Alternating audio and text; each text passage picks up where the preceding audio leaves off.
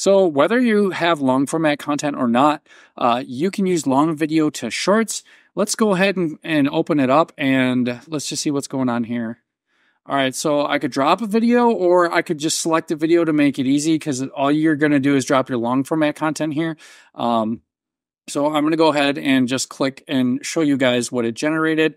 And these clips are a little too long for me. The best performing clips are going to be 15 to around 25 seconds. Just, you got to think short attention span. The quicker you get to the point, the better. But these are good. It gives you, the title, the description. You can edit it right here. You can click double and it will open everything up. You can natively post to TikTok and YouTube. But these are really good. I would just recommend maybe editing your covers. I've already, let's see, this one. Yeah, this one I may have gave me a standard cover. I can mute my mic and we can watch some minute and 43. We're not watching that. It's okay. But don't worry about that. This is a really easy way to put your longs and put it in here. Now, if you're having problems with the way it zooms up on your content, if you shot it more in a horizontal format, which is like how you view YouTube, you can click edit and then you can tap on the timeline there and it will put it in like the 1/3 of the phone screen in the middle. It'll be smaller, but then it won't eliminate any information from your video like this shot or something. So you can fix all that, but it's a great way to generate like reels, and it's going to pick out your best reels or what it thinks have the best chance of going viral, or it's just pure best value content. So let's give you an example of a couple of these. This one's short.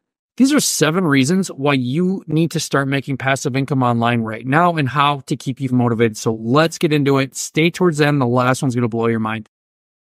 Okay, that's great. That is just a real good hook into long format content with shorts, or TikToks, whatever. But that could be repurposed over on, I could use that for LinkedIn, Facebook, and Instagram Reels, TikTok, YouTube Shorts. You name it. That's short enough. I could drop that on all my stories if I wanted to. I'm just saying.